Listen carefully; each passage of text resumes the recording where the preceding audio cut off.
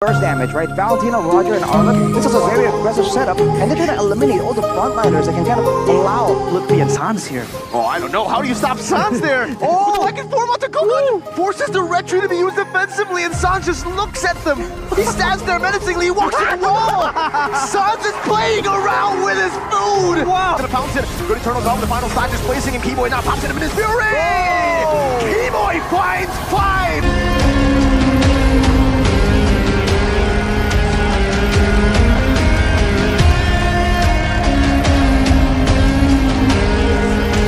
To lead them.